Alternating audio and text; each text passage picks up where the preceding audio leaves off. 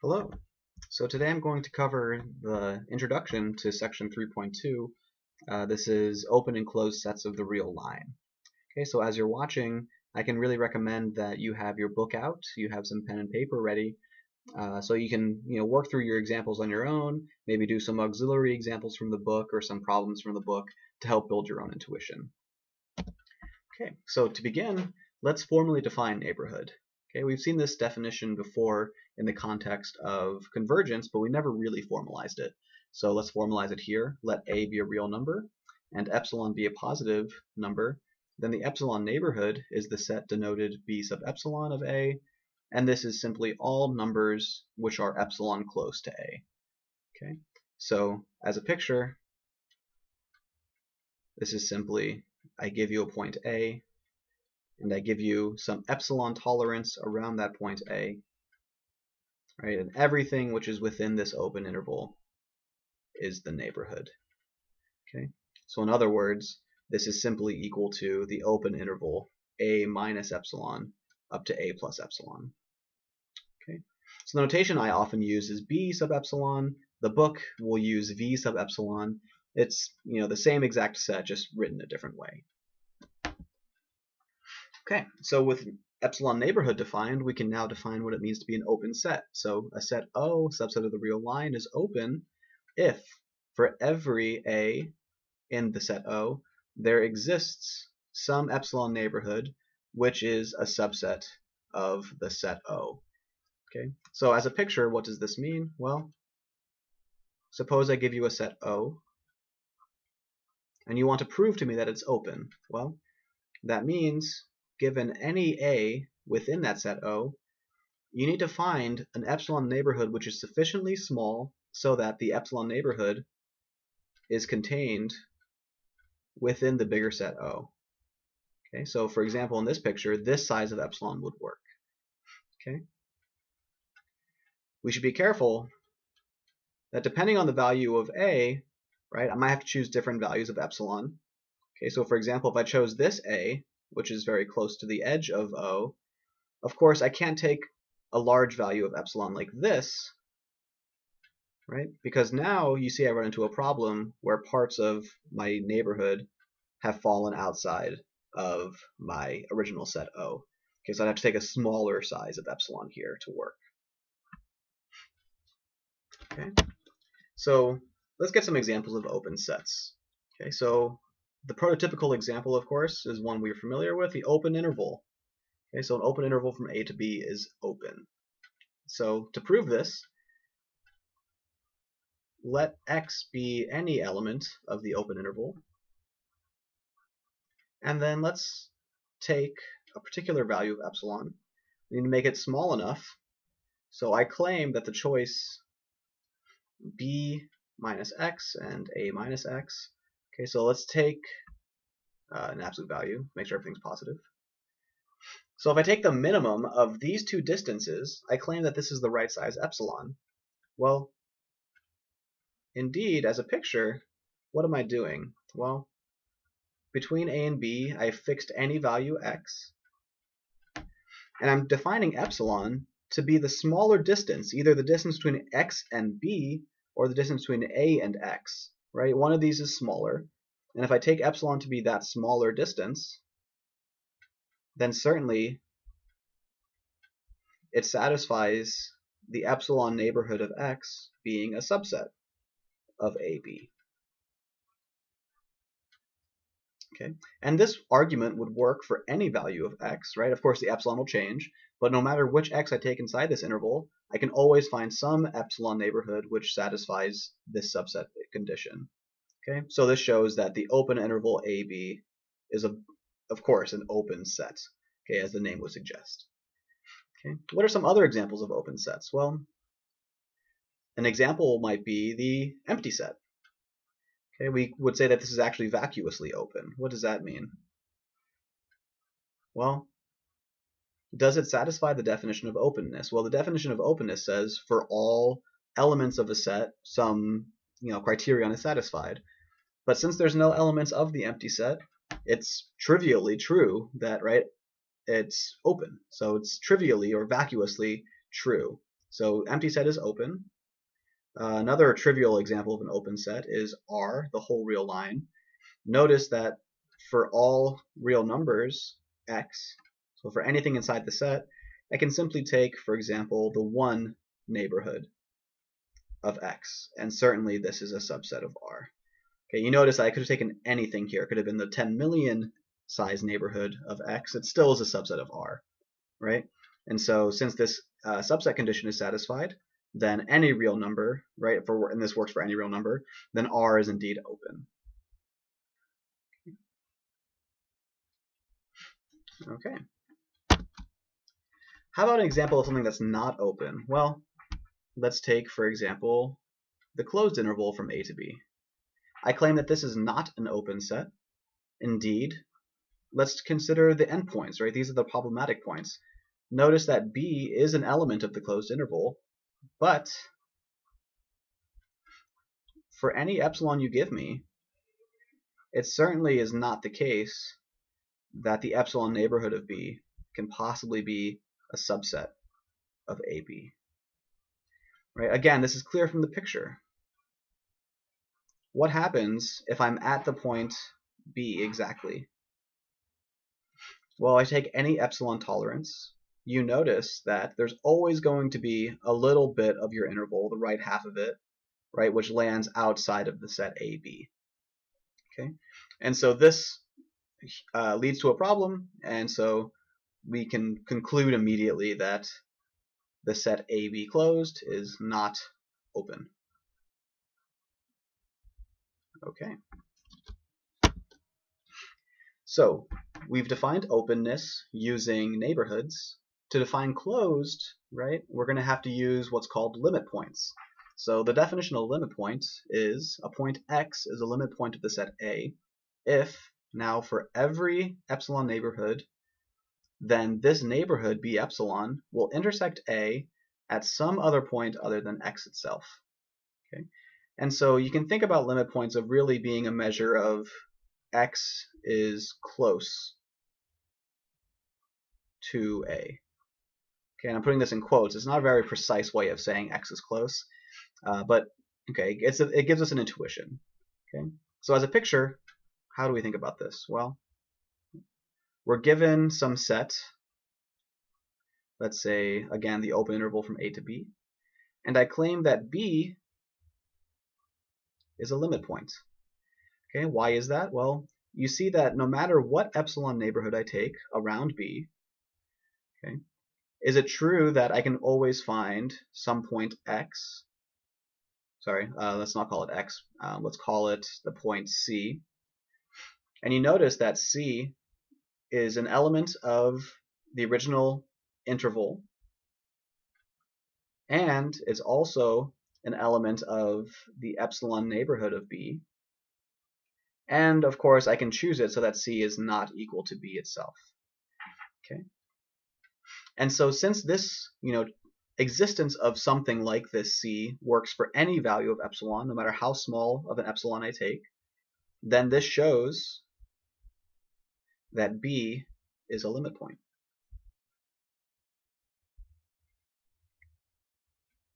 Okay.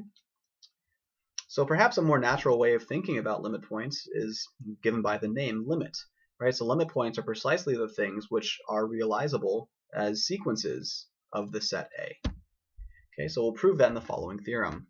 So a point x is a limit point of a set A if and only if x is the limit of some sequence an which is contained in A, and it's never equal to the point x itself. Okay, so let's write down a quick proof of this theorem.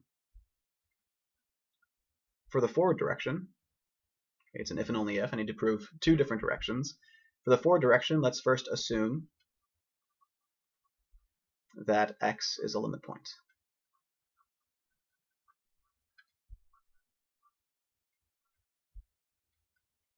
And what does that mean? Well, by definition, this means for all epsilon bigger than 0, I can always find some A which lives in the intersection of both A and the epsilon neighborhood of x, such that A is not equal to x itself.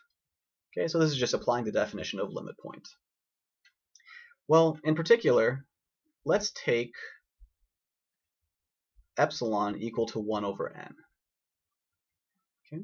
I need to cook up a sequence, right? So let's take epsilon equal to 1 over n. Then, applying the definition above, this means I can get some, let's call it a sub n, which lives in a intersect the 1 over n neighborhood of x, with a sub n not equal to x.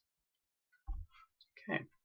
Well, if I translate this condition, what does it mean for an to be in the 1 over n neighborhood of x? Well, it simply means that the distance between an and x is strictly less than 1 over n. Okay. So it immediately follows that the sequence a sub n that we've constructed, right, for each n I get a different a sub n, right, applying this definition. And so I immediately get that a sub n converges to x, okay, based on this inequality. So I'm leaving out the details of this proof, but it certainly is a very straightforward proof of convergence here. Okay. So that's it. That shows the forward direction. Okay. We've constructed a sequence converging to x, and it's never equal to x itself, right? So let's go for the backwards direction. So now I get to assume that there is some sequence of an which converges to x. All of these an live inside of a, and they're never equal to x, right, for all n. All right, so what do I want to show? I need to prove that x is a limit point.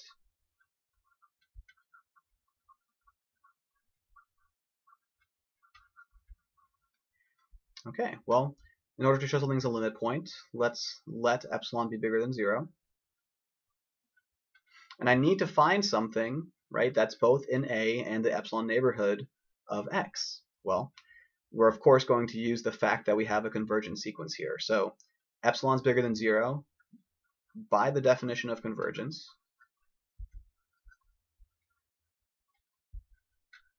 There certainly exists a capital N in the naturals such that for all n bigger than or equal to capital N, we have the distance between a sub n and x is less than epsilon. Well, what does this criterion mean? Again, we're just going to translate this. This means a sub n is an element of b sub epsilon of x. But that's really all we need to show, right? So we can take, this works for all little n bigger than or equal to capital N. Let's just take a sub capital N as an example. So a sub capital N is an element of a. It's also an element of the epsilon neighborhood of x. And by assumption, it's not equal to x itself.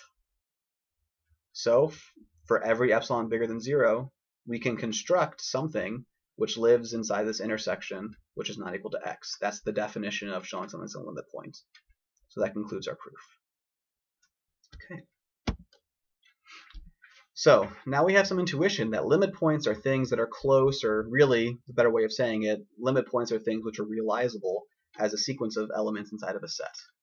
And so we can now define closed as a set F is closed if it contains all of its limit points. Okay. So as, say, 2 examples to compare, we have the open set AB and the closed set AB, these intervals, and I claim that, well, unsurprisingly, the closed interval should be closed set and the open interval should not be a closed set. Well, in order to check something's closed, we need to first ask, what are all the limit points? So what are the limit points of the open interval AB? Well, certainly everything within the closed interval AB is a limit point. Why is that? Well, notice that any point which I give you inside of the interval Well, this is realizable as a sequence of other points, right? If I just take some sequence getting closer and closer to that point. And if I take either A or B itself, right, then I can take a sequence which gets closer and closer from the interior of the set, right, to the boundary. Okay, so everything, indeed, everything inside the closed interval AB is a limit point. And everything outside that interval, of course, is not a limit point, right? And it turns out, right, that the argument I just gave works exactly the same way for the closed interval AB. And so which of these is a closed set? Well, certainly the closed interval does contain its limit points, right? And the open set doesn't contain its limit points, right? A and B are limit points, but they're not contained within the open interval. Okay, so to check something's closed, we need to figure out what its limit points are and check if they're contained inside of the set. Okay, so what are some other examples of closed sets? Well, certainly we just showed that closed intervals are closed. What about singleton set? So if I give you the set A, which is the set containing exactly the number 1, then what are the limit points? Well, it turns out that there are no limit points. Right? I can ask, what are all the things that are realizable as a sequence of elements of A? Well, the only sequence I can create out of A is 1, 1, 1, 1, 1, 1, 1, which converges only to itself, right? But remember, when I'm creating limit points, I can't take the limit of the thing I'm converging to be any of the terms in the sequence. And so in this case, there are no limit points of the set A. And so it's trivially true that it contains all of its limit points.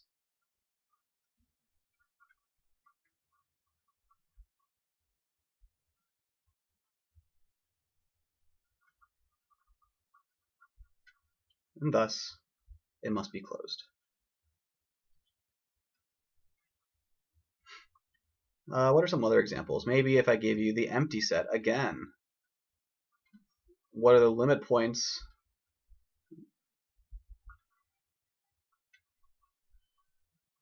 of the empty set? Again, there are none. So again, sort of vacuously, it's true that the empty set is closed.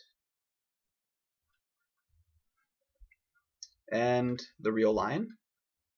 Well, what are all the things that are realizable as sequences of real numbers? Well, in this case, the limit points are exactly all of the real line again. And so does R contain all of R? Well, yes, of course it does. And so this shows that R is closed. And so we notice something very particular here, which is that we've just said that empty set and R are both open and closed.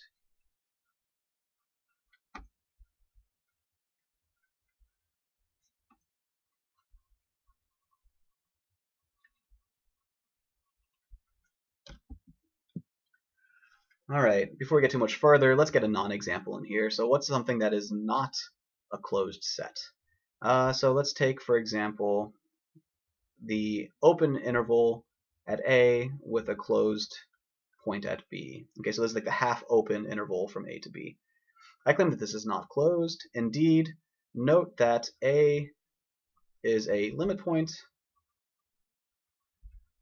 of this set, but certainly A is not contained within this set. Okay, so because this set does not contain all of its limit points, we can conclude that it is not closed.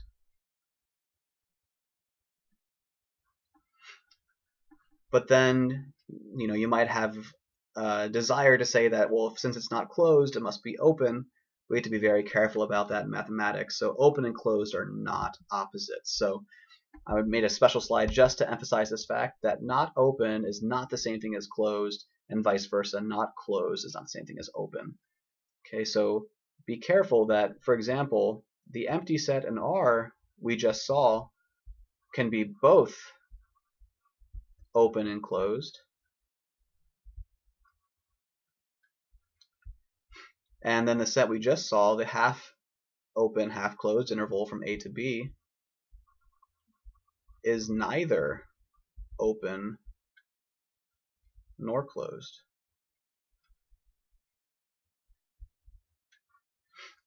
So a set could be open, it could be closed, it could be both, or it could be neither. Okay, so be very careful in mathematics to never make the mistake, the common mistake, of deducing that if something's not open, you can conclude that it's closed. That's incorrect, right? We can never make such an assumption or never make such a conclusion about sets.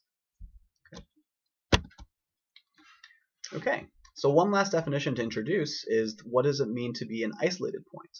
Well, we say a point A inside of a set A is an isolated point if it's not a limit point. Okay, well, we saw some example before, right? The set A, which is exactly the singleton set 1, well, 1 we saw is not a limit point.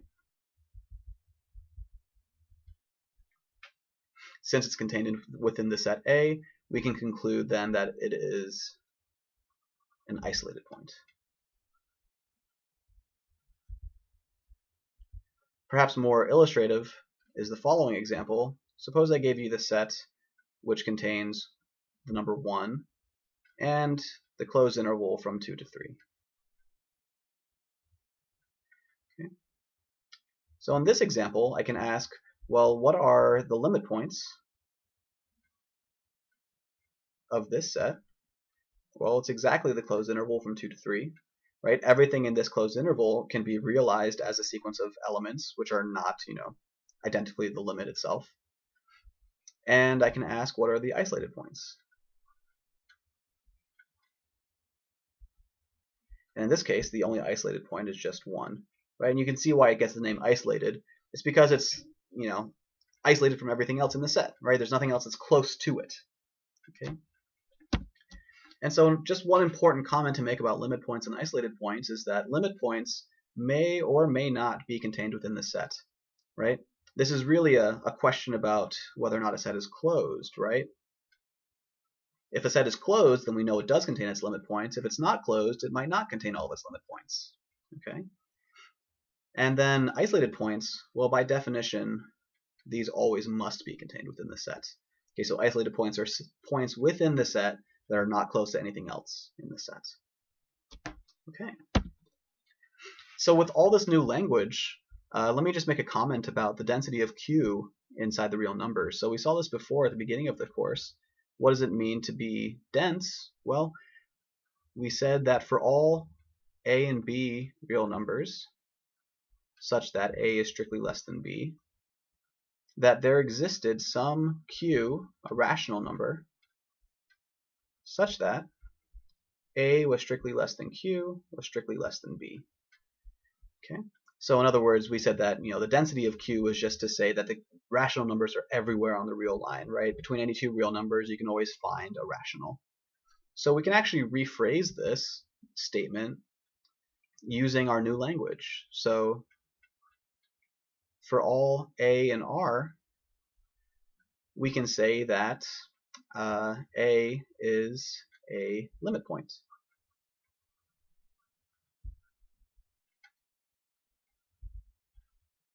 Of Q. Or using our theorem to sort of recast this as a statement about sequences, we can say for all real numbers, there exists a sequence of rationals Qn which converges to A. Okay, so sometimes people will say that this is a statement about every real number can be approximated by rationals. Right? Be approximated.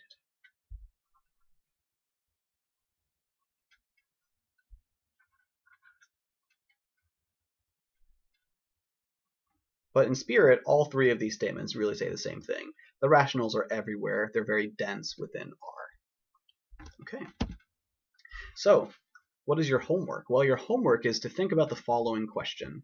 So for class on Tuesday, we're going to discuss the following question, and I'd like you to all have some ideas of how to approach it. So construct an example of each of the following sets or prove why it's impossible.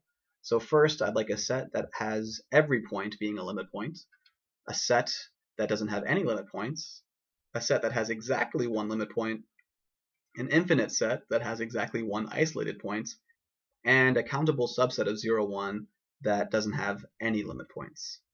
Okay, so some of these are easier than others. Some of them you actually already have examples of, and you have many examples of some of them, and some of them are a little bit trickier. Okay, so take some time, really think about this, and I'll see you on Tuesday.